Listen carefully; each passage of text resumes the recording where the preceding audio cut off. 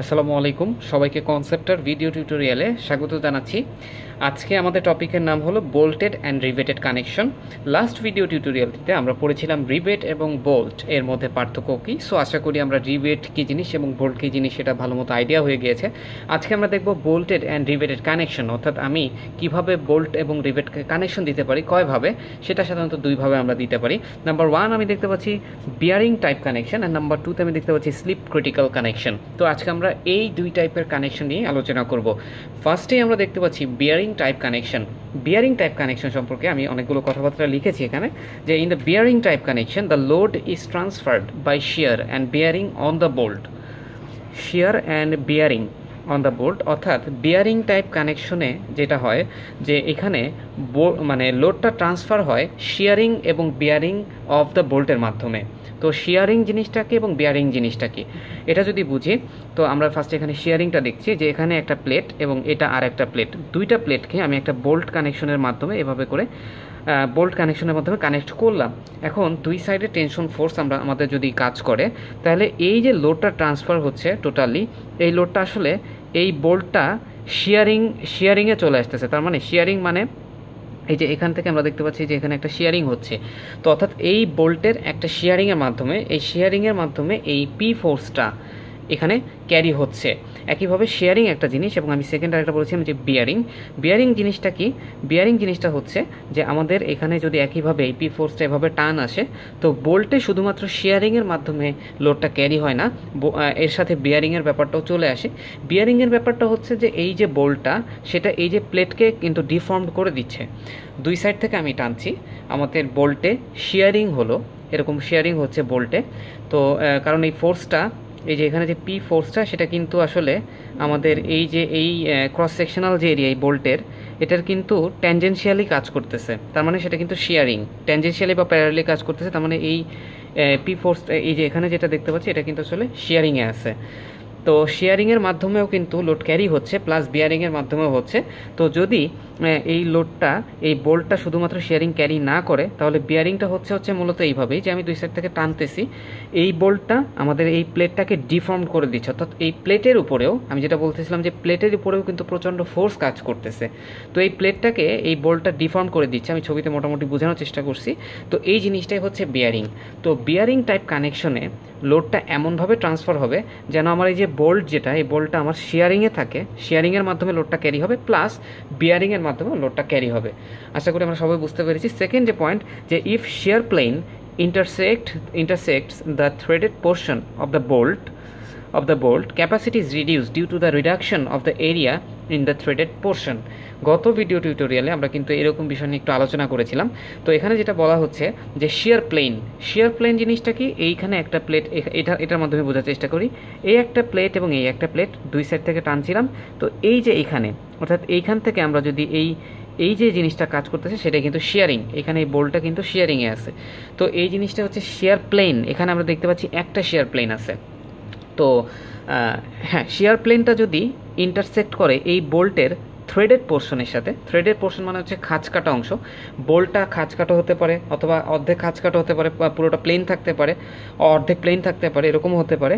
তো if the share plane, অর্থাৎ এই যে শেয়ার প্লেনটা, অর্থাৎ যেখান থেকে এই বোল্টটা খণ্ড হয়ে যাচ্ছে, এই শেয়ার প্লেনটা যদি থ্রেডেড পোর্শন ইন্টারসেক্ট করে থ্রেডেড পোর্শনকে, অর্থাৎ এমন একটা জায়গায় কাটলো, যে এমন একটা জায়গায় শেয়ারিংটা কাজ করতেছে যে অংশটা থ্রেডেড, তাহলে আসলে ক্যাপাসিটিটা, এই পুরা এই বোল্টের যে শেয়ার ক্যাপাসিটি, সেটা আসলে কমে যাচ্ছে। কারণটা কি, এরিয়াটা কমে যাচ্ছে। থ্রেডেড হলে কি, খাঁজ কাটা মানে কি, এরিয়াটা কিন্তু আমার পুরো প্লেন এরিয়া থাকলে কিন্তু এরিয়া পুরাটা পেতো, খাঁজ কাটা মানে হচ্ছে এরিয়া কিন্তু কমে গেছে। তো আমি এখানে একটু উদাহরণ দিয়ে বোঝানোর চেষ্টা করছি।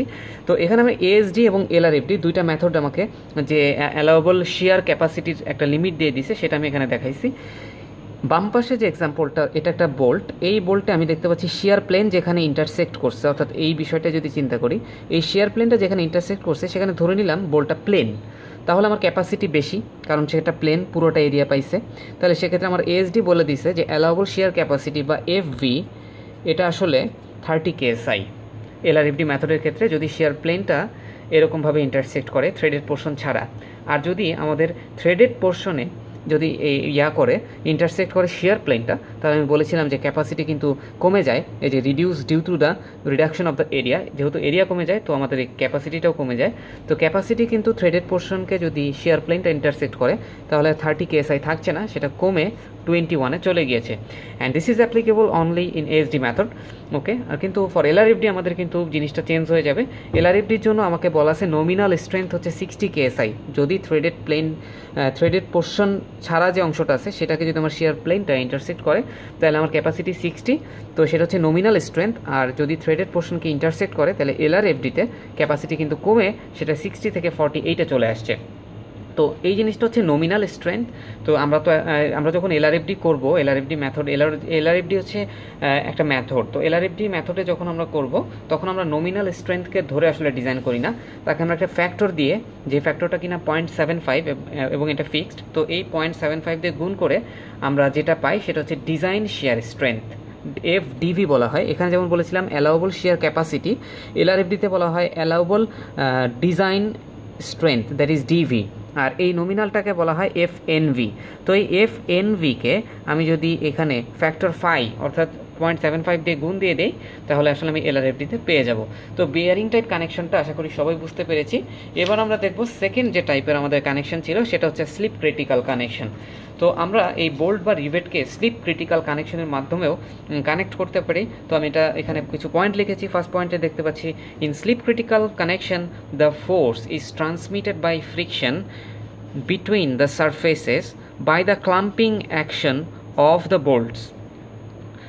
So these friction forces are generated by extreme tightness of structural bolts holding the connection together. এখানে স্লিপ ক্রিটিক্যাল কানেকশন, আমরা যখন bolt type connection bearing type connection পড়েছিলাম তখন আমরা বলেছিলাম যে এই যে লোডটা সেটা ট্রান্সফার হচ্ছে শিয়ার এবং বিয়ারিং অফ দ্য বোল্টের মাধ্যমে, কিন্তু শিয়ার এবং বিয়ারিং অন দ্য বোল্ট, অর্থাৎ বোল্টের উপরে যে শিয়ার এবং বিয়ারিং আসতেছে সেইটার মাধ্যমে লোডটা ট্রান্সফার হয়েছিল। কিন্তু স্লিপ ক্রিটিক্যাল কানেকশনে বোল্টের উপরে যে শিয়ার অথবা বিয়ারিং এটার মাধ্যমে আসলে লোডটা ট্রান্সফার হচ্ছে না, লোডটা ট্রান্সফার হচ্ছে ফ্রিকশনের মাধ্যমে। কীভাবে এই ফ্রিকশনটা তৈরি হচ্ছে? হ্যাঁ, বোল্টটাকে আমরা ক্লাম্পিং অ্যাকশনের মাধ্যমে, অর্থাৎ প্রচণ্ড পরিমাণ টেনশন ফোর্স দিয়ে যদি বোল্টটাকে এমনভাবে প্রেশার দেওয়া হয়, এমনভাবে টাইট করে লাগানো হয়, অর্থাৎ প্রচণ্ড পরিমাণ টেনশন ফোর্সের মাধ্যমে বোল্টটা ক্লাম্পিং ফোর্স জেনারেট করে। এই ক্লাম্পিং ফোর্সের মাধ্যমে আমাদের যে সারফেসটা আছে সেই সারফেসে ফ্রিকশন ডেভেলপ করবে। ওই সারফেসে যে ফ্রিকশন ডেভেলপ করে এই ফ্রিকশনের মাধ্যমেই এই যে আমরা যে লোডটা থাকে বা এই ফোর্সটা থাকে সেই ফোর্সটাকে আমরা ক্যারি করতেছি। তো এখানে বলা হয়েছে যে দ্য ফ্রিকশন ফোর্সে আমরা যে ফ্রিকশন ফোর্সটা জেনারেট করব, কীভাবে করব? Extreme tightness of the structural bolt holding the connection together, অর্থাৎ বোল্টকে প্রচণ্ড পরিমাণ ফোর্স এখানে দেওয়া হয় এবং সেখানে ক্লাম্পিং একটা অ্যাকশন তৈরি হয় এবং ওই ক্লাম্পিং অ্যাকশনের কারণে এখানে ফ্রিকশন জেনারেট করে। তো এর আগের ব্যাপারটা হচ্ছে বিয়ারিং এবং শিয়ারিং, বোল্টের যে বিয়ারিং এবং শিয়ারিং ওইটার উপরে ডিপেন্ড করতো। এখানে এরকম কোনো ব্যাপার নেই। এখানে ইম্পর্টেন্ট লাইন হচ্ছে ক্লাম্পিং অ্যাকশন, অর্থাৎ আমি যে প্রচণ্ড পরিমাণ ফোর্স দিচ্ছি সেটার কারণে ক্লাম্পিং অ্যাকশন হচ্ছে, অ্যান্ড সেটাই আসলে সেটার মাধ্যমে এই ফ্রিকশন জেনারেট তৈরি হচ্ছে এবং ফ্রিকশনটাই আমাদের এই লোডটাকে ট্রান্সমিট করতেছে। The ফেইং surfaces of the slip critical connections must be properly prepared in order to maximise friction forces between the surfaces joint.